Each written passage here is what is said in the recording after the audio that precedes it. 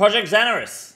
This is our first update for Project Zanaris since it being released in the Summer Summit. And you guys know I was very vocal about how I think Project Zanaris is a waste of dev time. And the video Jimmy did with AWST was mind-numbingly fucking long, obnoxious, and boring. And we knew where it was going in the first 3 minutes. We didn't need 18 more minutes of like weird pictures from people. But, you know, we got to the point eventually.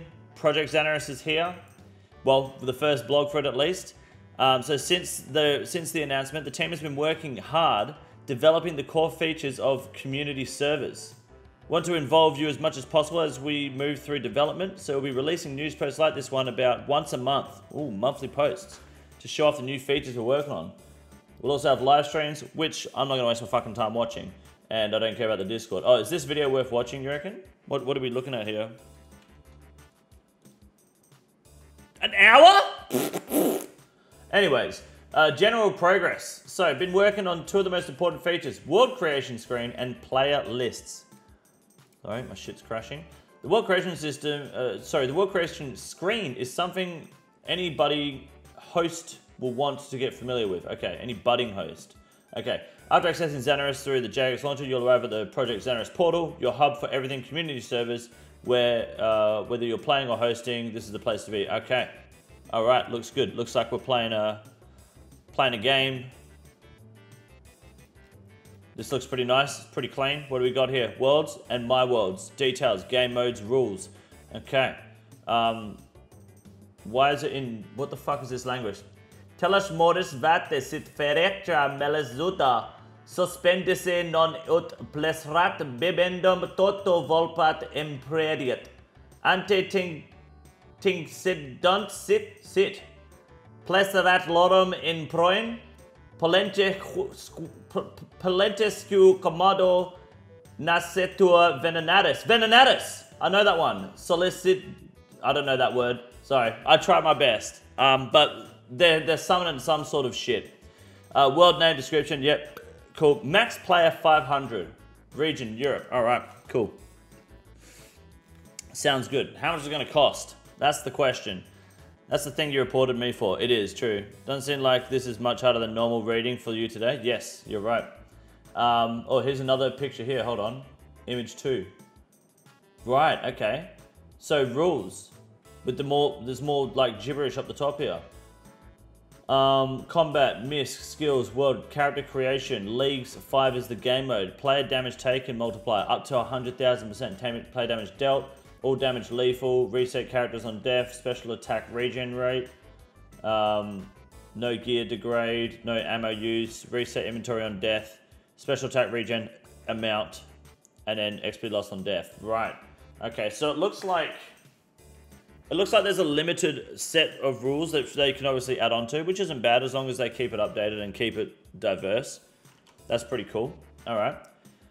For hosts, the world creation screen is where you'll fire up your own server and adjust its parameters. There'll be plenty of options to choose from, so each parameter is categorized so you can find exactly what you're looking for. You'll also be able to change your world settings after creation from the same screen. Playlists function similarly to your friends list, in that you'll see a big list of people playing on the same server of you. As you saw, of course, you'll have your familiar friends list, so no matter where or how you're playing, you can still message your friend, your favorite people. So even if you're on a private server, you can still talk between the main game and the private servers. That's actually pretty nice. Seen lots of discussion around how you'd like to set up your world, whether you're limiting the skills people can train, setting everyone to Ultimate Ironman. Thank you, Torvis. Welcome to the membership, mate. I appreciate that very much. Or any number of other crazy ideas. The character portion of the world creation screen will help you do all of this and more. Okay. This looks pretty straightforward. You know, set default skills, awesome. So you can make like, you know, PvP pure servers, host tournaments, that's great. Starting items, awesome. Looks good. You'll be able to set minimum, maximum levels of skills, Ironman status, quest, achievement, diary completion, even unlock music tracks. You'll also have the option to let your players set these options themselves if you're brave enough. That's cool. So it's complete customization. All right. These options don't just affect your players, they change how the world works. Since it's spooky season, we thought we'd reveal some of the scarier options first. Okay, white bank and inventory on death. We want you to play exactly how you want your community servers, and if that means inflicting bank and inventory wipes on death, then so be it. This setting means that everything players have gathered will be gone permanently if they die. No reclaiming from the gravestones or death's coffer. Our initial pitch is that this should include all your items forever, although we're open to giving players the option to save some of their most valuable items from Oblivion if requested. What's going on here, mate? Okay, bunch of third age. Yeah.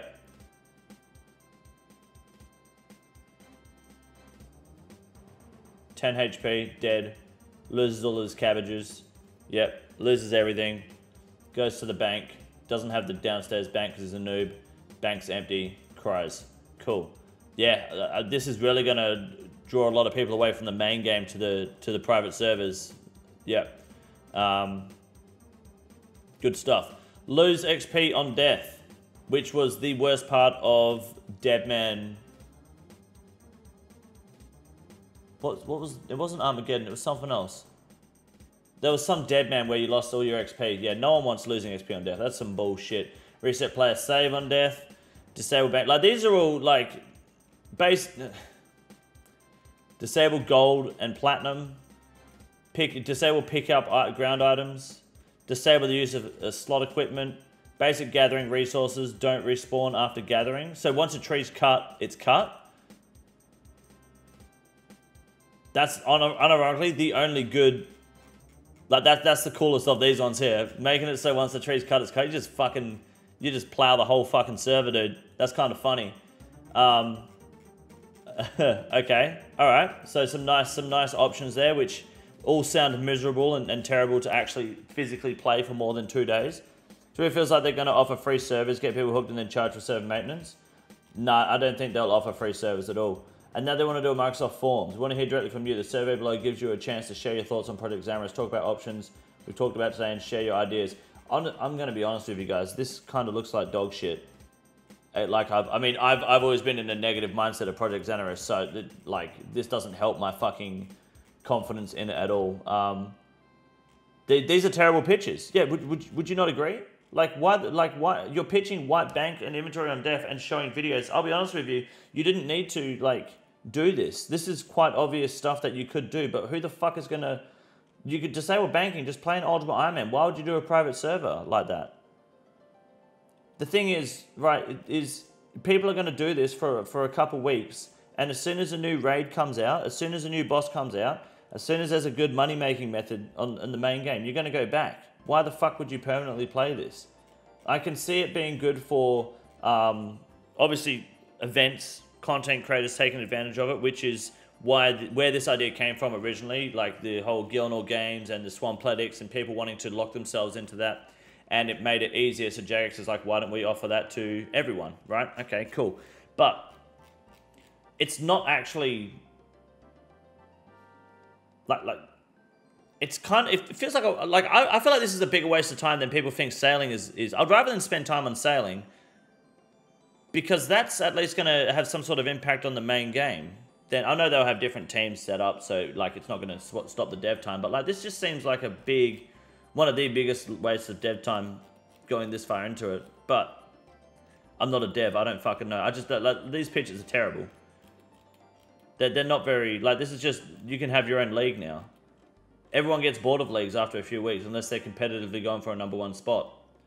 I don't really want to do a survey because a lot of my opinions are going to be negative, and I don't know how much surveys actually matter.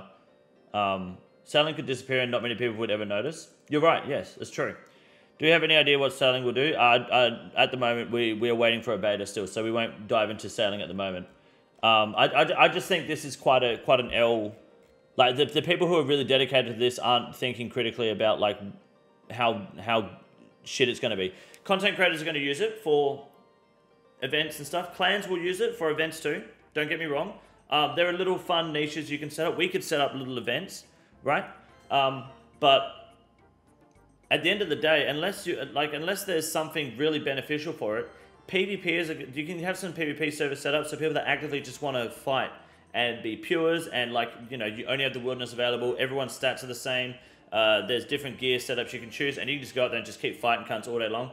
That's great until it gets to the point that you're not building any sort of renown, any sort of status. It's just you're going in, you're getting kills, you've got a high KD, and then one day some guy stops paying for the server and it shuts.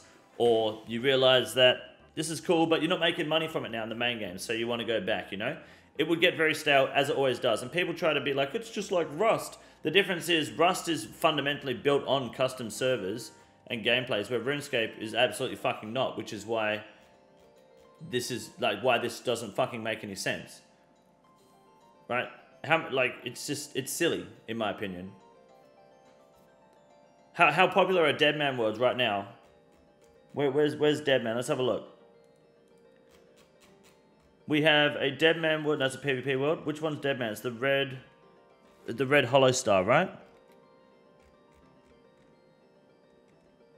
Is there even a Deadman world at the moment? Don't they have like a permanent Deadman world somewhere?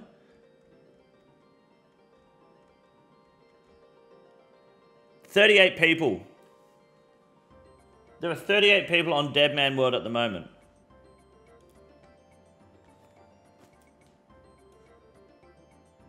I know Deadman's not the end all be on, but like, fucking come on.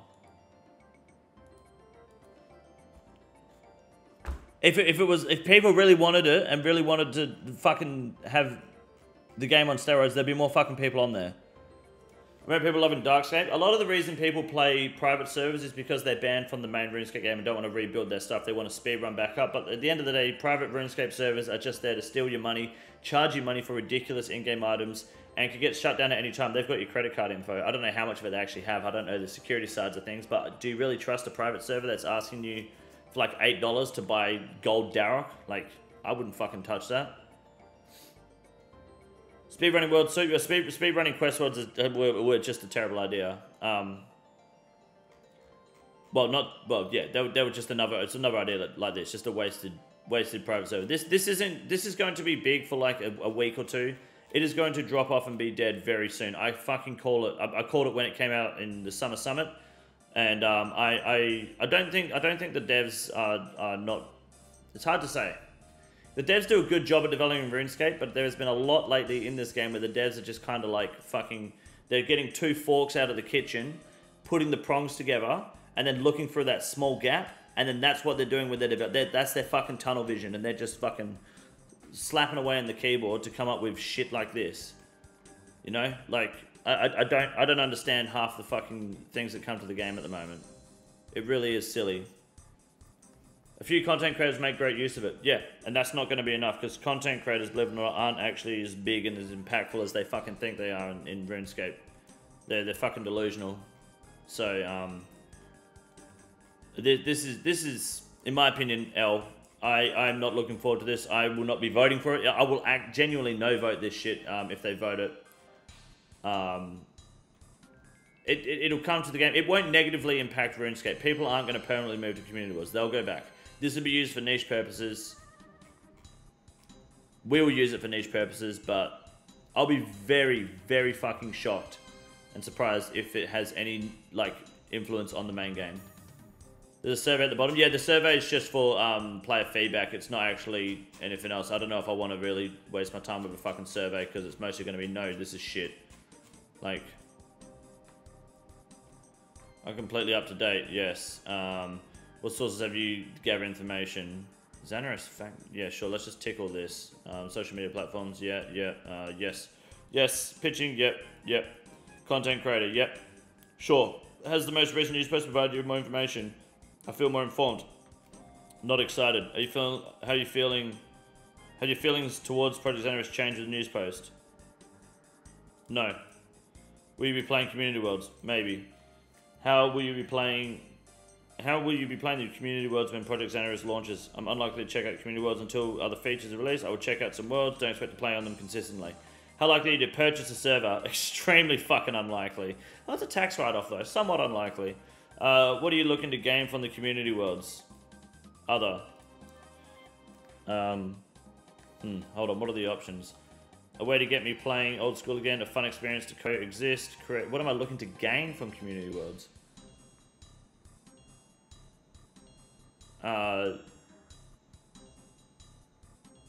If anything, it'd be unique ways to create video content. Like, it'd be great to like get different sceneries and shit, but that's about it. But the HD client will do everything I want. Doesn't come with a map editor. It's kind of DOA. It'd be good if it did come with a map editor, actually. It won't be voted on as it's separate to the main game. Good point. I haven't thought about it like this before, but if you played Halo 3 in the past and people would forge and could make their own minigames, if Zanaris could provide a small playground, it would be fun for free. Yes, true.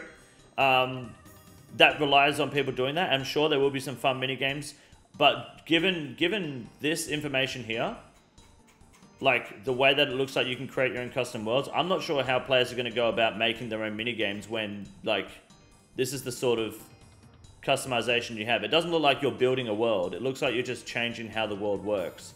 I don't know how much that helps, but we don't know what are in the myth, skills of world and character creation tabs.